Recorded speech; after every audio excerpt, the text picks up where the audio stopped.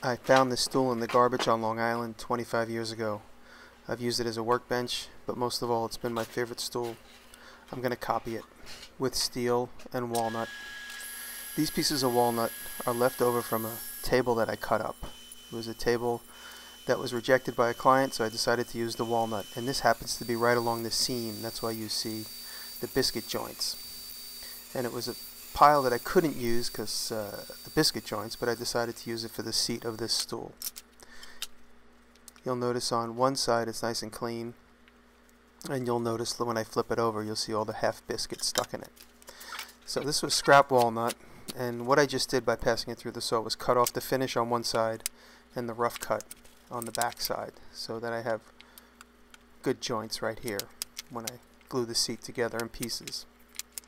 I don't have a joiner, so I use the table saw as a joiner. And here I'm just clamping the pieces together. To save time, I did not use any dominoes or biscuits again. I've glued this before, similar joints, and it's held up quite a bit. It's never broke on me, so I trust this is going to be good. It's not going to be a heavy-duty stool. And here you see me using this stool that I love the proportions on, so I'm just going to basically copy the proportions. I'm only going to put one rung around the bottom. I'm not going to put two rungs on each side as you see in the original.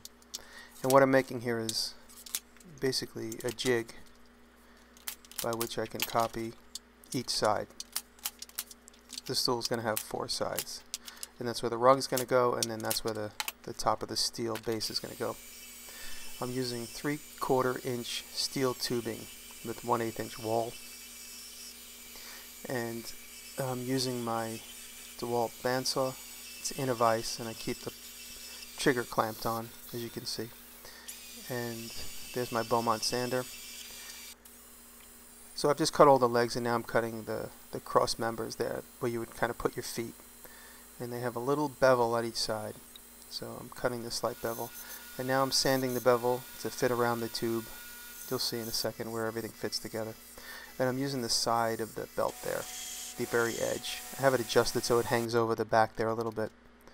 And there, you can see where that goes. And now I need to cut the top. It's angle iron. I'm using 1-inch angle iron. And one side of the angle is going to be welded to the sides of the legs, and the other side is going to be the flange by which I put a screw through. So I'm making sure I get one correct, and then I duplicate it 4 times.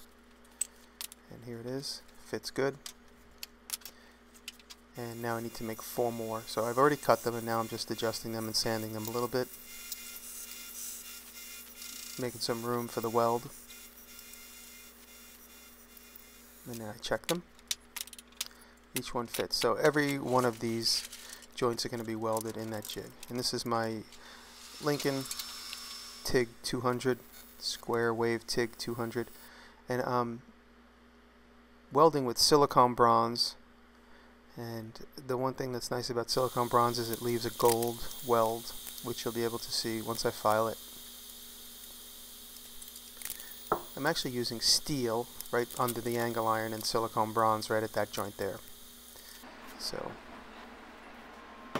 and that's one side tacked together, and now I'm going to make a second side. Each time I use the jig so that all 4 sides end up to be exactly the same. Again, I'm using steel for that joint, so I'm just tacking it right now. And now I'm actually using silicone bronze for this joint. And I'm not really the best TIG welder. I can make things work, but I am nowhere near as skilled as someone like Jody, for instance, on welding tips and tricks. I consider him my teacher.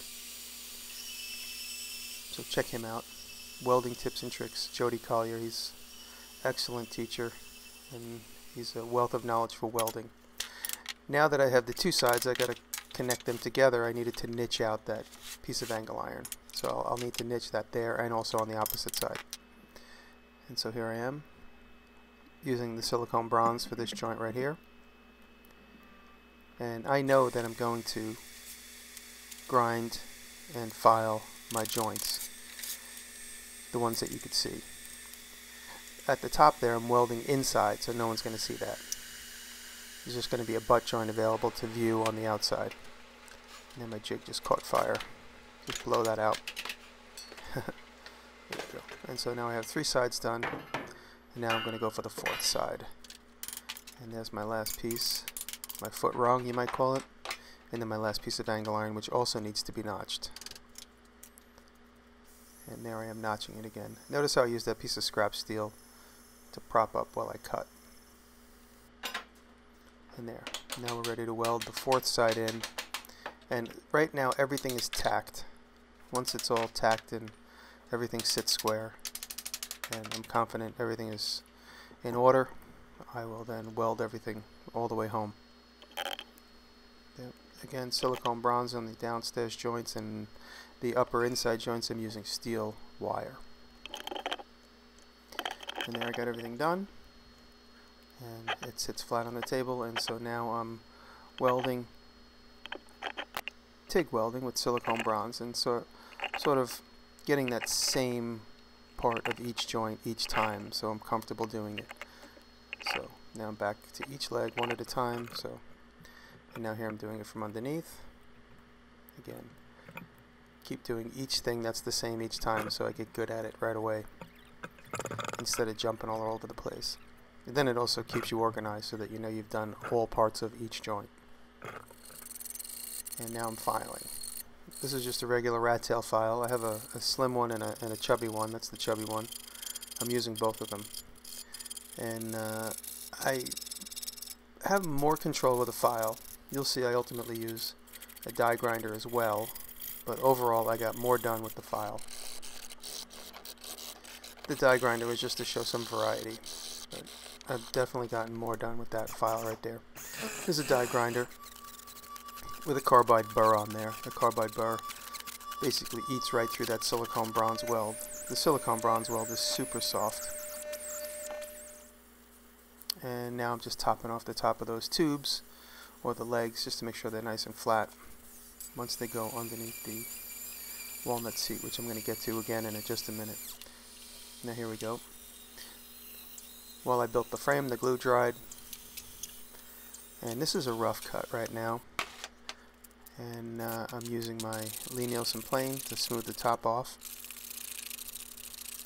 This isn't necessarily a scrub plane, but I really like it for all different reasons, especially because it's super sharp.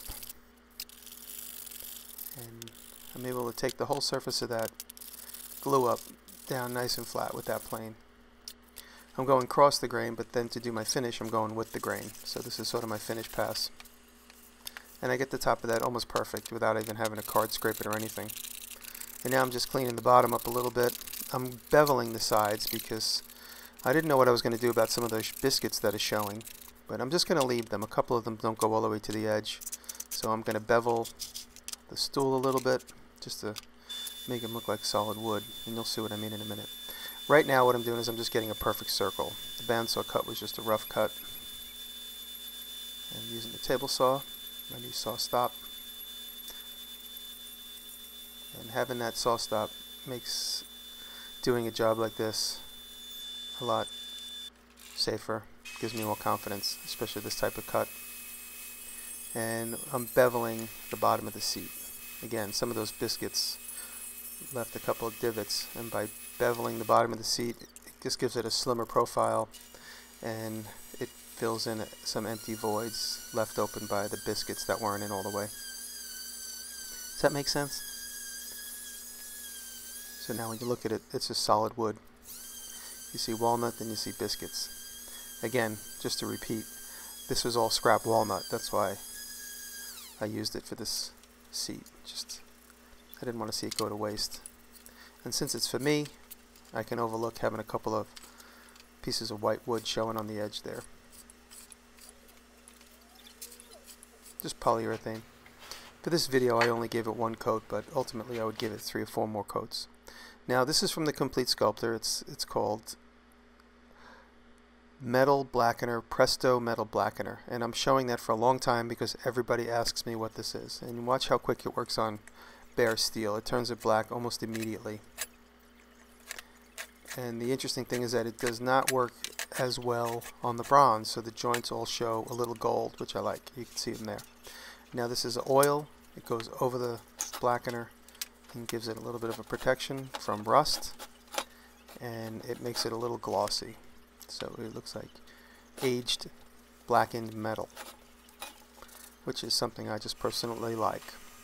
And now to put feet on the bottom of the stool, I'm hammering pegs of walnut into that 3/4 inch hollow tube, just banging them in there.